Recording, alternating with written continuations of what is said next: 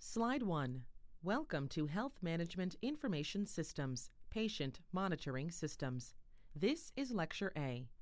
The component Health Management Information Systems is a theory component that provides an introduction to healthcare applications and the systems that use them, health information technology standards, health-related data structures, and enterprise architecture in healthcare organizations. Lecture A offers a definition of patient monitoring systems, describes the purpose, attributes, and functions of patient monitoring systems, discusses the primary applications and how automation can improve quality of care, and analyzes how the integration of data from many sources assists in medical decision-making. Slide 2.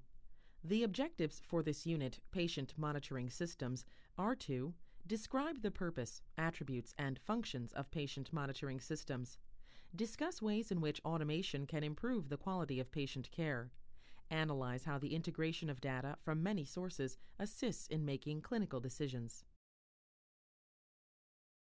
Slide 3.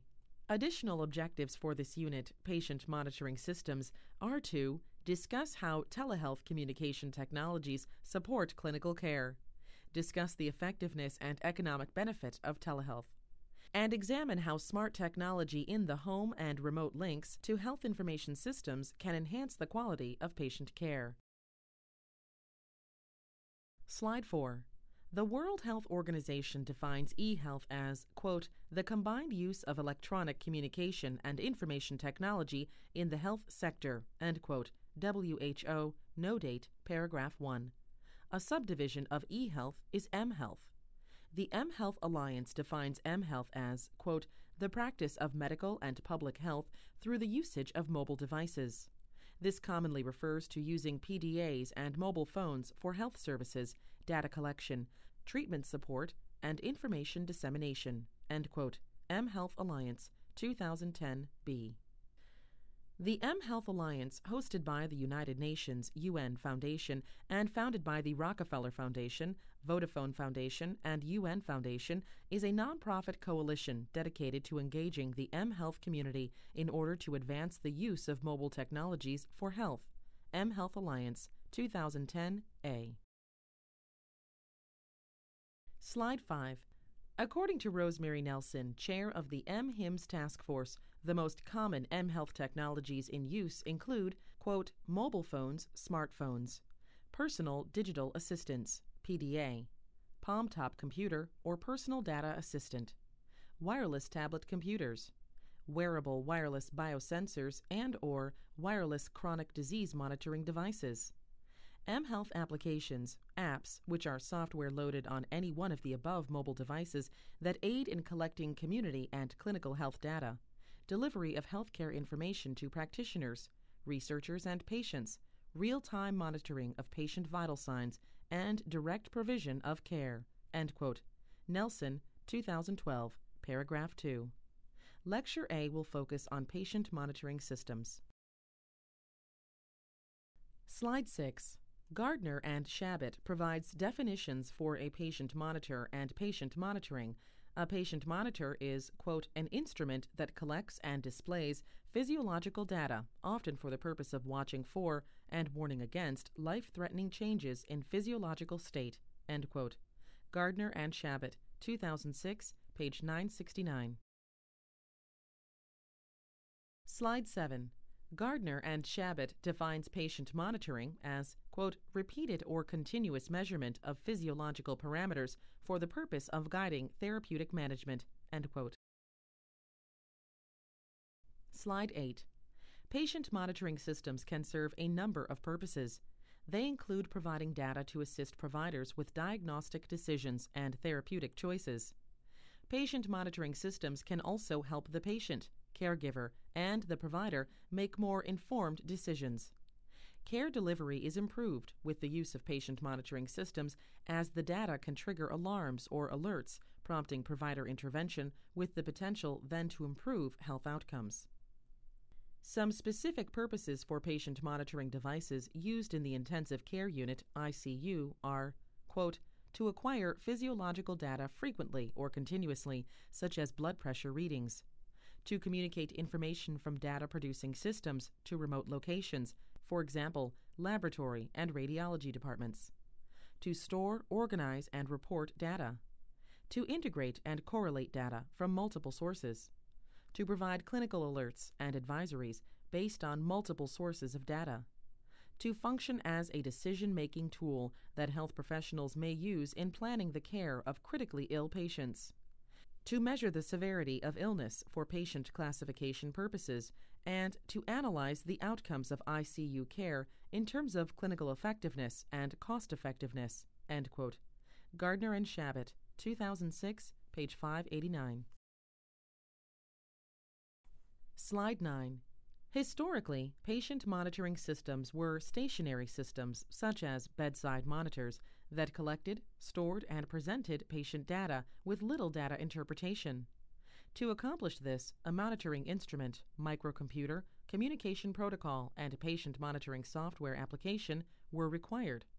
The data collected was either stored for later downloading to a physician's workstation for analysis and diagnosis, or routed to a central station where nurses could monitor the information. With advancements in information technology, patient monitoring systems now involve data interpretation and the use of information exchange protocols for data integration.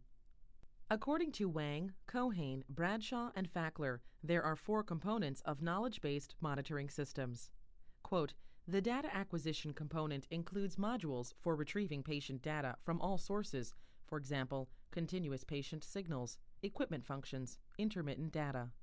The presentation component includes modules for presenting the data and their interpretations. The database component is responsible for storing and retrieving the data. These 3 components are also called traditional components of a knowledge-based monitoring system. The 4th component, the intelligent component, contains inference engines and knowledge bases. Its functionality is to interpret the data. More formally, the intelligent component is a function from the patient data to a set of conclusions about the patient." End quote. Wang, Cohane, Bradshaw, and Fackler. No date, paragraph 1. Slide 10. A patient monitoring system is about monitoring, whether the monitoring takes place on-site or remotely. The system captures raw physiological data, transmits it, and then communicates it for action on the part of a patient, caregiver, or healthcare provider. Patient monitoring systems may involve data interpretation and the use of information exchange protocols. Depending on the data being monitored and its purpose, the display of the data may vary.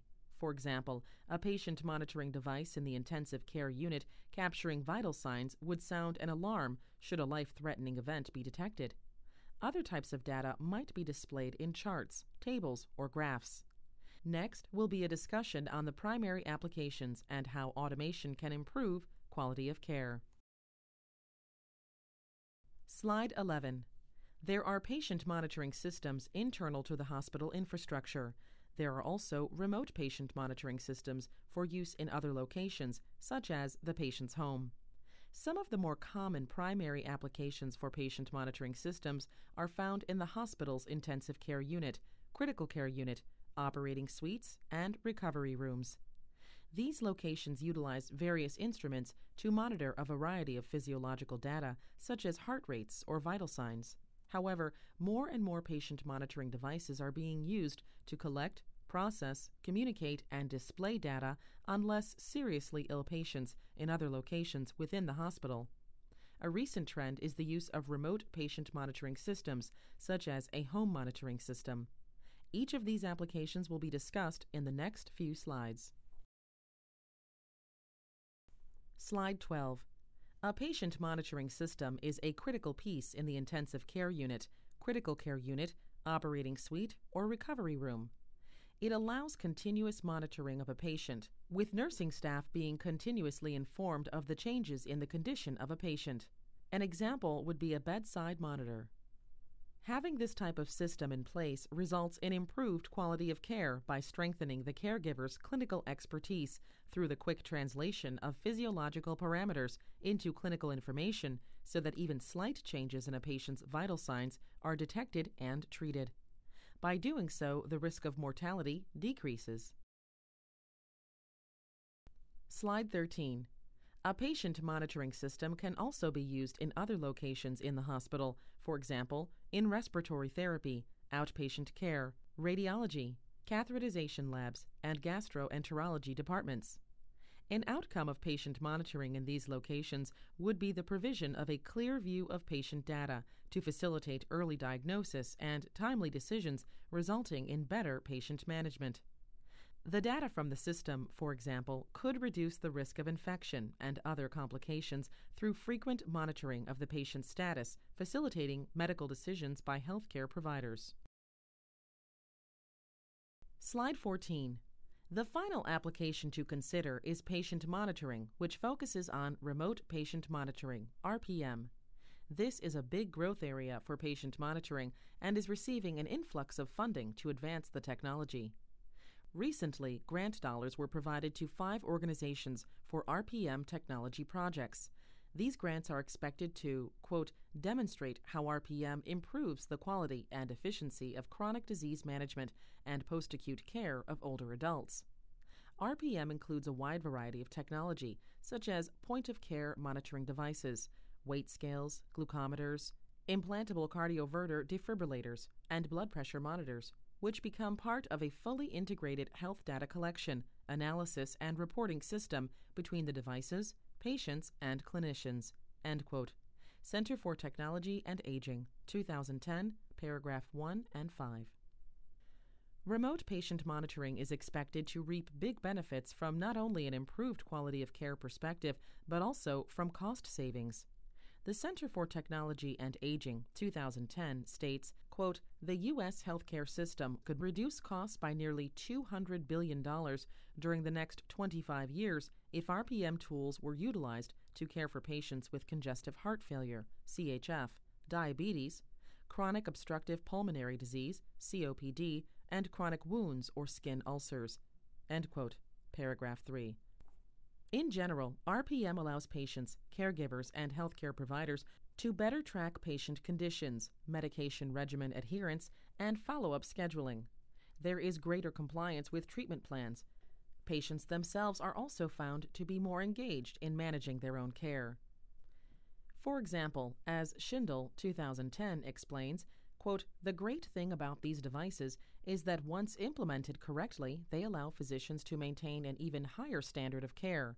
Rather than keep tabs on patients sporadically, as their office visitation schedules allow, those who offer the option of remote monitoring can essentially track their patients' health at all times. Not only is this a far more convenient alternative for patients, but it also lends to a certain degree of peace of mind, particularly in those who are elderly or chronically ill. End quote. Paragraph 2. Slide 15.